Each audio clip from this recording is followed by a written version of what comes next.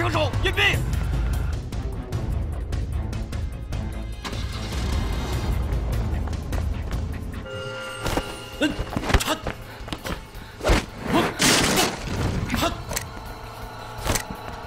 不许动！任务失败，小谢被人抓走了。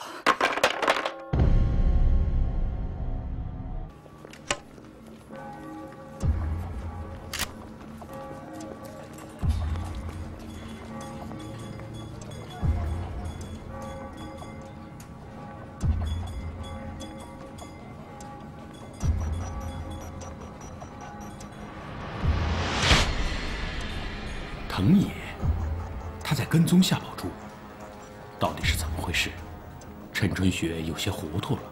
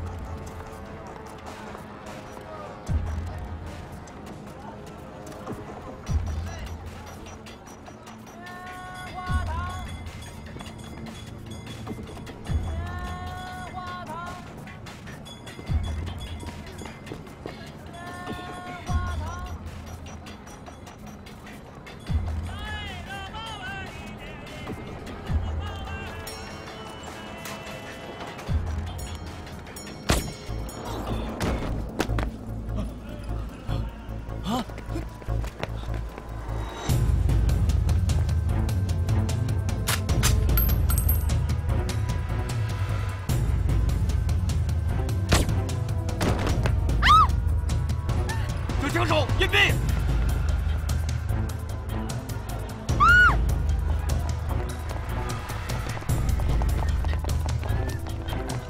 追！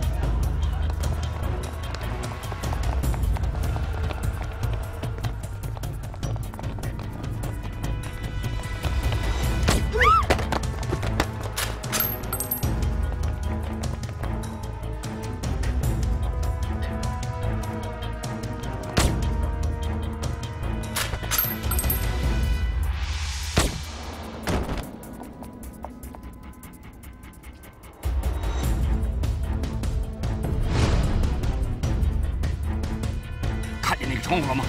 看见了，上！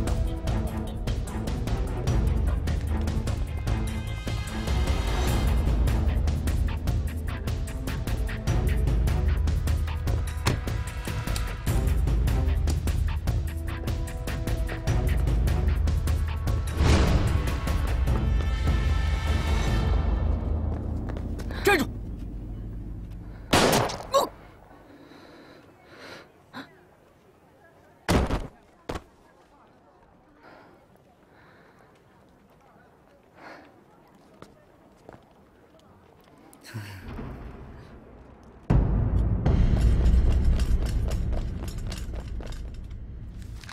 这是现场找到的弹壳，弹壳痕迹已经对比过，可以确定跟竹内队长遇刺出自同一支枪。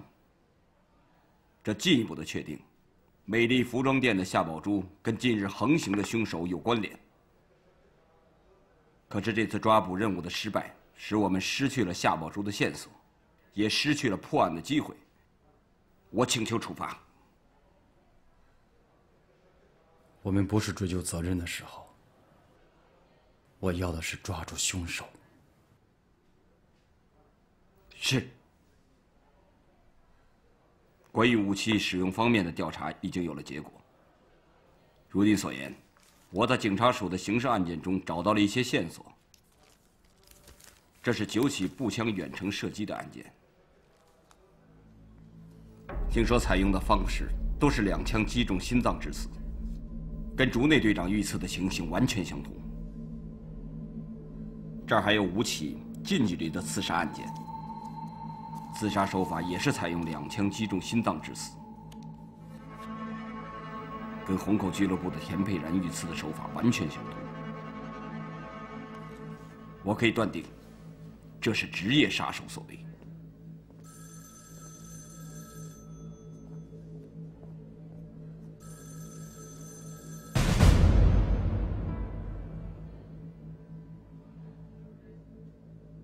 把当年调查这几起案件的人找来，我要知道更多的情况。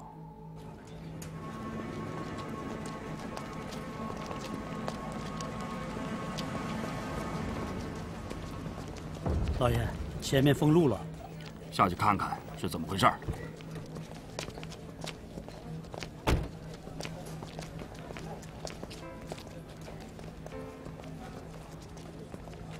这里不能过，请你离开这里。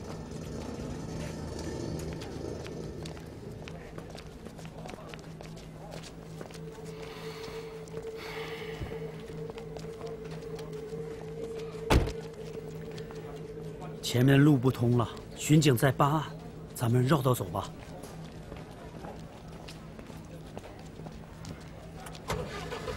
哎，老高，怎么了？那个服装店是不是就在这附近？对呀，前面右转过一个路口，就是那个服装店。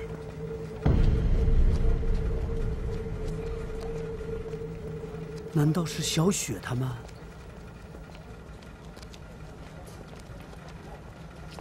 不会是小雪他们出事了吧？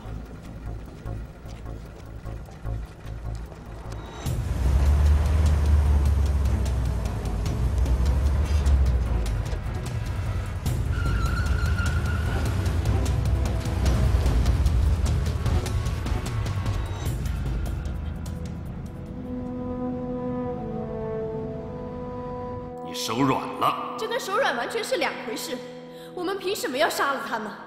如果他向日本人告发了我，那日本人为什么还没来找我？那是因为他们不知道你住在这儿。爸！张新桥十分后悔昨天对小雪的强硬态度。如果小雪因为刺杀服装店的那个女人而出了什么意外，他将无法原谅自己。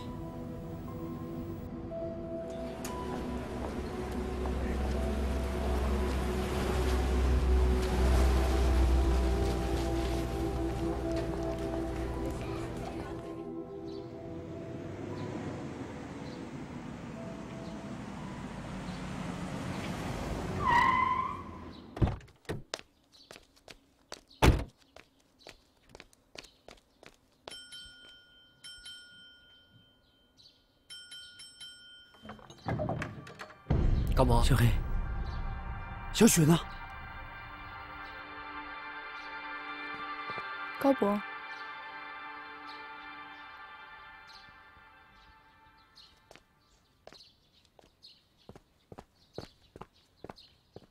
爸，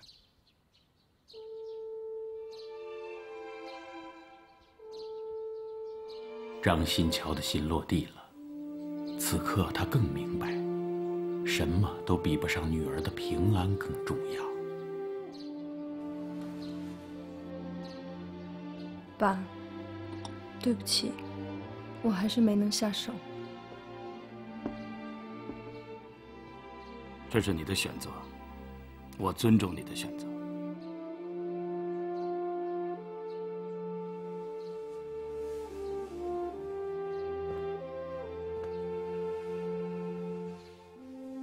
爸，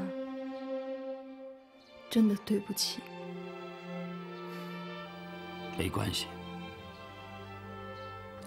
我很高兴你能看到自己的坚持，这样很好，真的很好。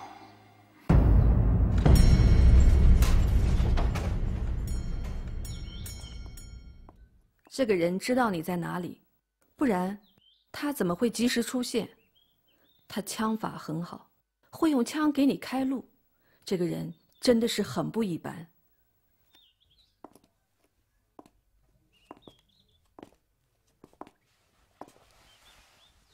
大姐，你还记得我上次跟你提起的那个女杀手吗？就老改主意的那个，会是她吗？我觉得是她。为什么呀？我觉得我们很像，不是长得像啊，是心里像。反正要是你们也遇上这样的危险，我肯定也会这样做。所以我觉得他也会。真可惜，我没见过他。我有预感，我们会再见面的。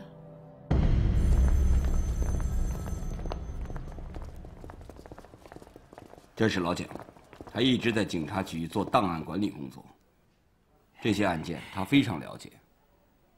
请坐。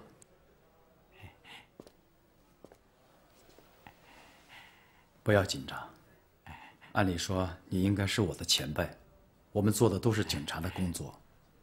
今天请你来，是遇到了麻烦，需要你的帮助。我明白，我明白。那就请前辈讲讲当年那几起案子的情况好吗？好。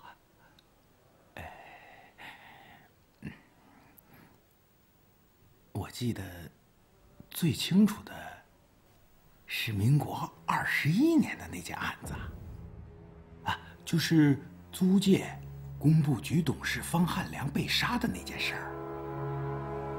当时的凶手用的就是那种苏联步枪，也是远程射杀。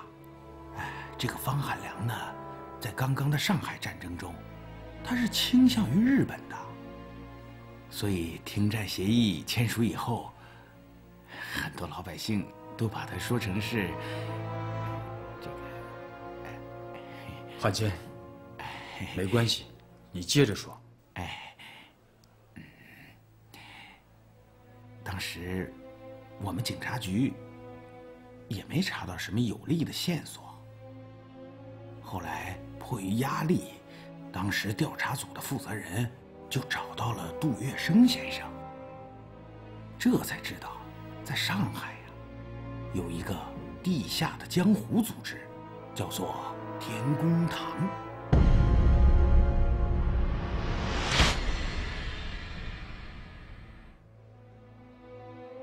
天公堂，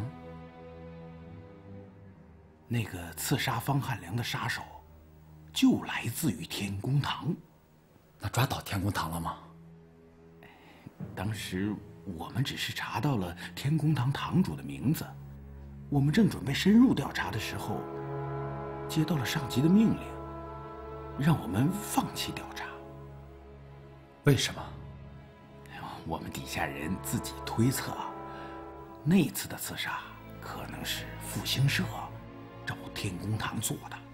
复兴社？当年的复兴社就是现在的军统。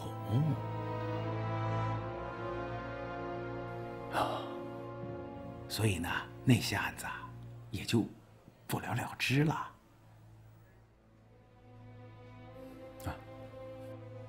那请你告诉我，天公堂堂主的名字好吗？他叫做王一兰。对，他当年公开的身份是16铺码头工会的董事。非常好。可是，据我所知，这个叫王一兰的人前几年死了。我就知道这些了，其他的不清楚了。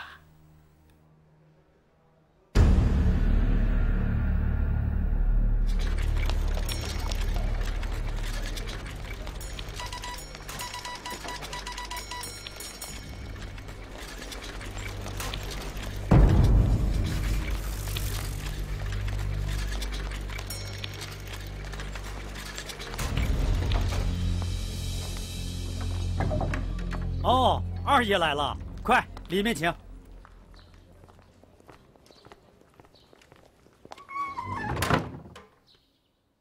大哥，我的事情该怎么办？不能再拖了。白新文的事儿还要等机会，你不要急。上次把他约到虹口俱乐部，我们没能杀了他，闹到现在还有很多麻烦。这次要是撑不过去，可能我连命都保不住了。二弟啊，你为什么急着要杀白新文呢？啊？大哥，这1个月以前，我在白新闻那儿接了一单生意，让我从南洋给他运2船货物到南京。可谁知道，在半道上，新四军和日本人开火，把船给打沉了。本想赔他一些定金算了，可这小子诬陷我私吞了他的货物啊，还让日本人来压我，说我要是不交出这批货物，就追究我走私的事情。这个白信文是盛昌洋行的董事，盛昌洋行可是有德国人做背景的。这个我知道。现在德国人和日本人是盟友，他拿日本人来压我，那就是要我的命啊！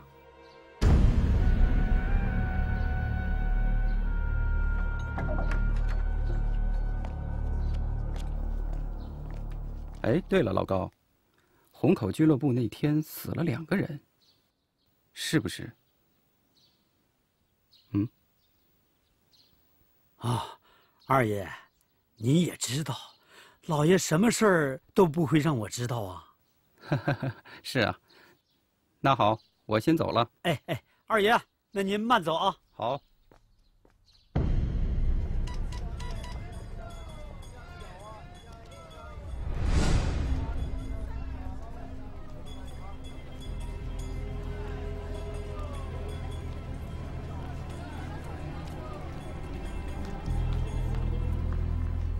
这个人跟你二叔什么过节？不知道，我也不想知道。反正是个汉奸，他就该死。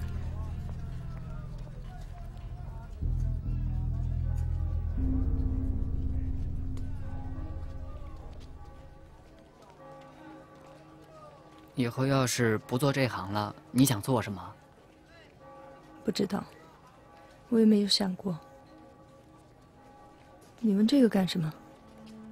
和你搭档久了，我想不出你要是不拿枪，你会是什么样？唉，我也不知道，我以后会是怎样的。那你想做什么呀？想识字吧。为什么？你认识的字比我多多了。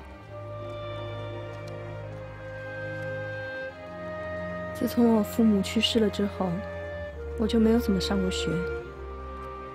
但我的父母都是有学问的人，所以我相信他们也希望我是一个会读书的人吧。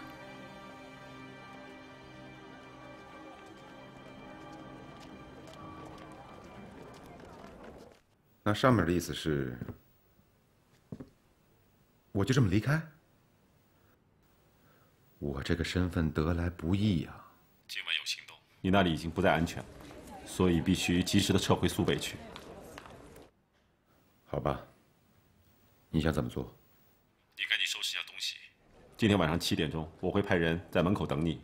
具体的事情见面再说。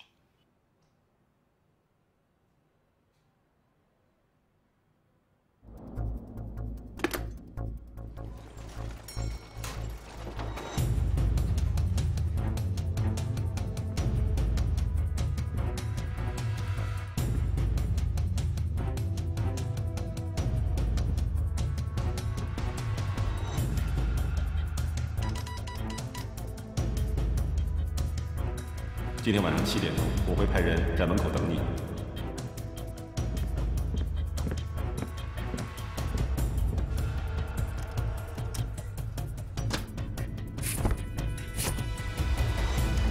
大白天的拉窗帘干什么？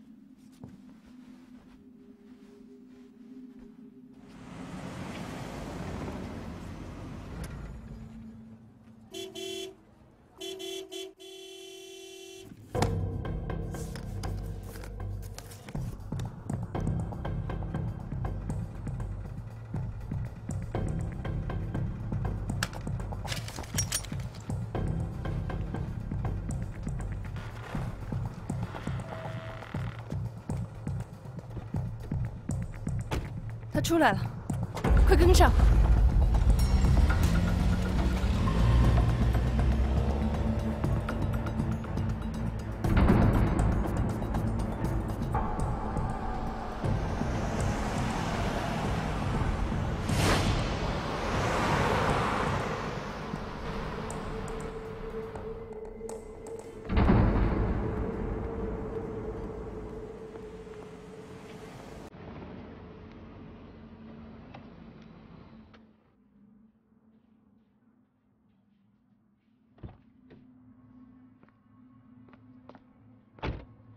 怎么办？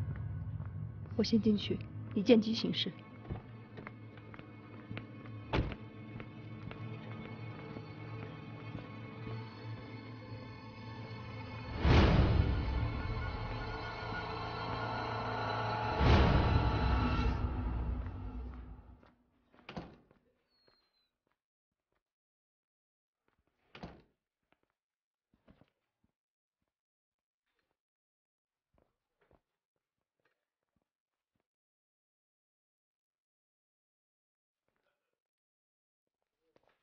先生你好，请问要点什么？啊，稍等会儿，我还有一个人。好的，先生自便。先不用了，谢谢。好的。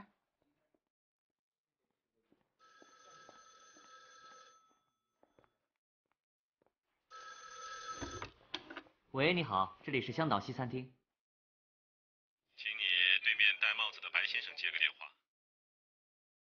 请问你是白先生吗？你的电话？我的电话？是的。喂，是我。不要说话，你听我说。现在餐厅里不安全，你被人盯梢了。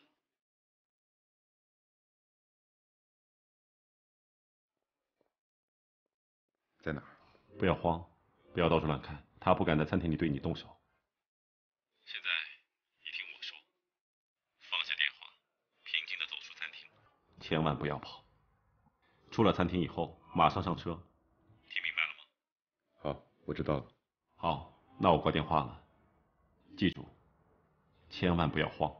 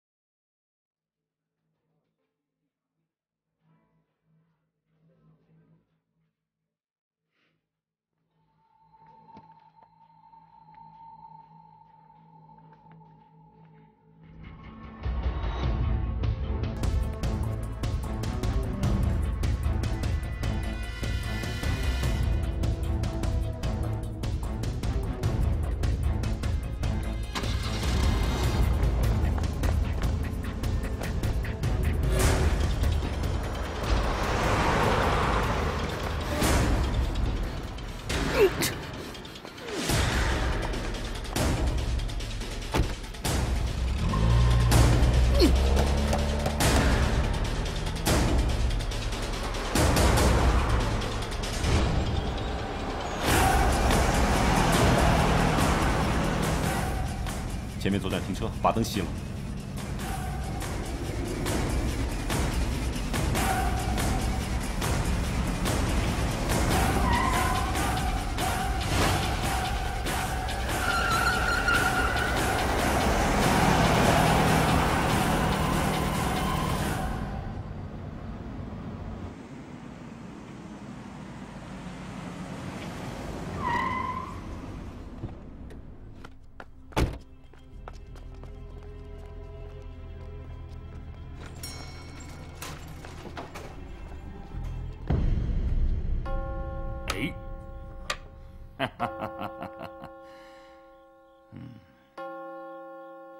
9点钟了，再等等。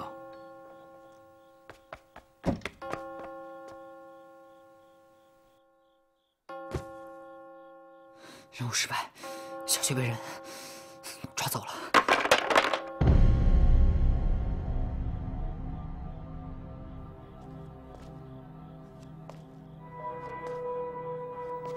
按小黑的说法，这不是一般的人。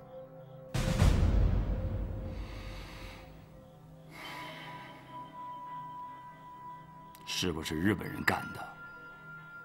不能确定。老高，你快去酒店，把二爷找来，只有他才能够知道谁抓走了小雪。好，我这就去，老爷。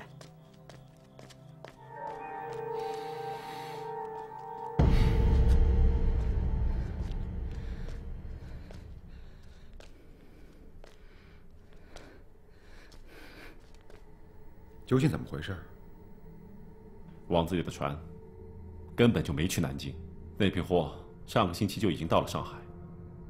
我们在码头上的同志已经查到了这批货，是王自力私下给扣了。他为什么要这么做啊？重庆方面的人已经去过码头看过这批货了。重庆方面？你是说王自力在跟国民党做生意？他想一女两嫁？没错，你要知道现在是战时情况，药品是个紧缺货，一天一个价。我看王自力是觉得卖给你卖亏了，所以另寻个买家。怪不得上次虹口俱乐部他没露面，他是不敢露面。现在既然已经欺负到我们的头上了，那咱们就不要再客气了。你打算怎么办？把他给抢回来。硬抢？没错。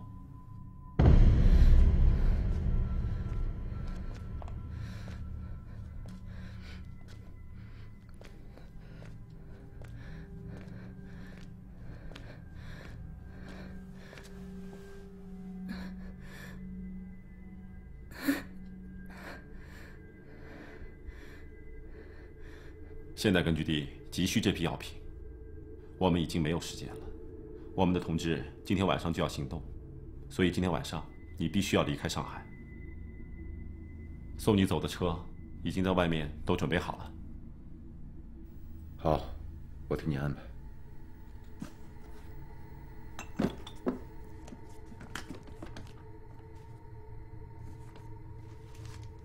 这是一些紧缺物资提供商的名单，你留着，以后肯定有用。好。对了，那个跟着我的女的到底是谁呀？现在还不清楚，可能和王自力有关。你就放心走吧，这些事情我来处理。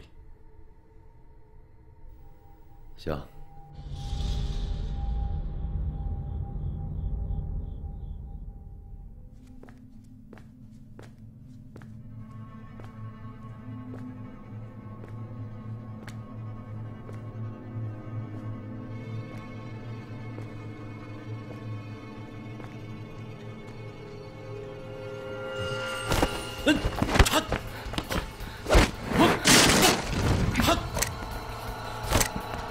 不许动！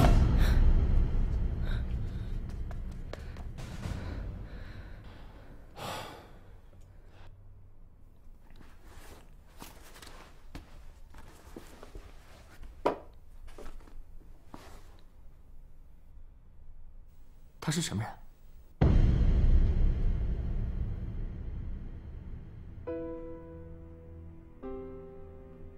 你是什么人？为什么要杀白先生？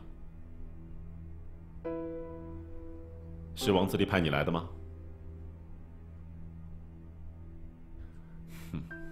我明白了，是王自力雇你来的。没有人雇我来。白新文是汉奸，汉奸就该死。汉奸？你说白庆文是汉奸？谁告诉你的？是王自力吗？小姑娘，我不知道王自力花了多少钱雇你来干这些事情，可是我可以明白地告诉你，王自力把你给骗了。白庆文是我们的人，他不是汉奸。你们是什么人？这个我没必要告诉你。但我们和汉奸是势不两立的。我不知道王自力是怎么编的故事，但是我可以告诉你事实的真相。白先生代表我们和王自力做了一笔生意，通过他购买了一批前线急需要用的药品。可是王自力私下把货给吞了，又转手高价卖给了别人。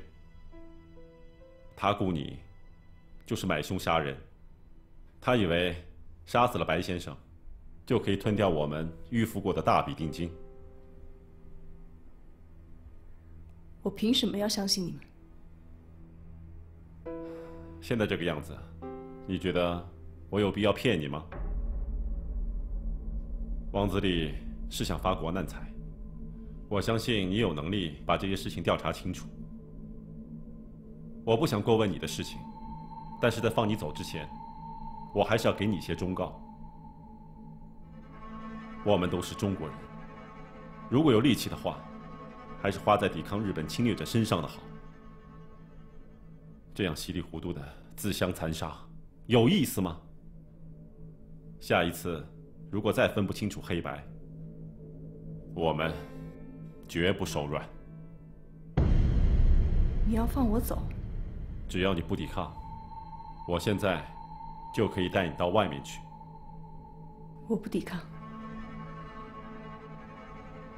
阿良，把他的那些东西装进包里去。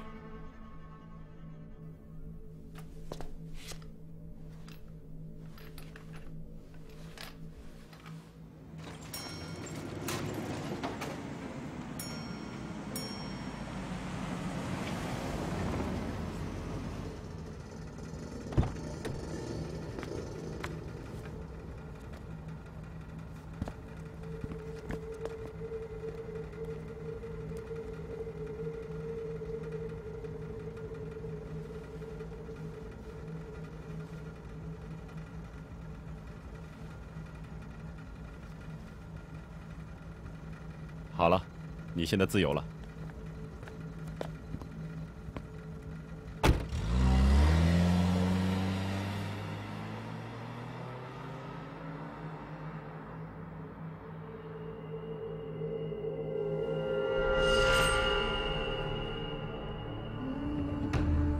就这么轻易被放了。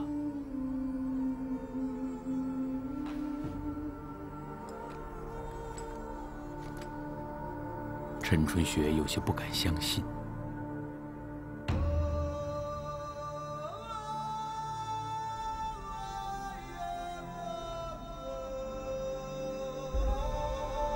他有些恍惚，刚才的一切是不是一个梦？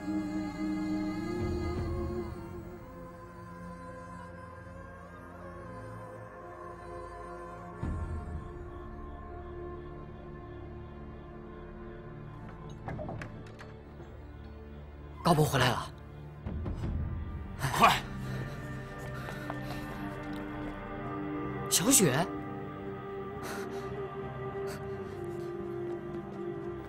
老爷，小雪回来了。啊！爸，我回来了。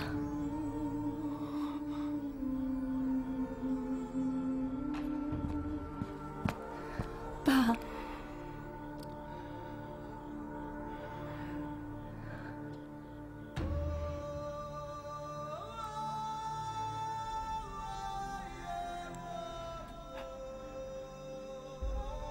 没受伤吧？他们没把你怎么样吧？我没事。都是我不好，我不应该让你去做这件事的。告诉我，这到底是怎么回事？爸，是二叔把咱们给骗了。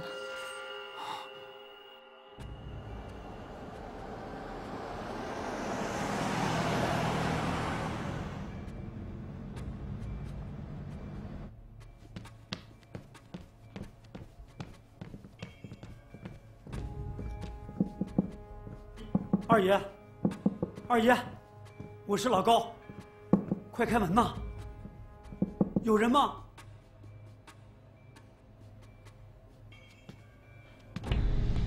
他们不是日本人，也不是汉奸，肯定是抵抗组织，否则他们没有必要放了我。白信文是他们的人，他们说，是二叔吞了白信文的货，为了灭口才请我们出手的。他们还说，如果我们再不分黑白，他们就会把我们杀掉。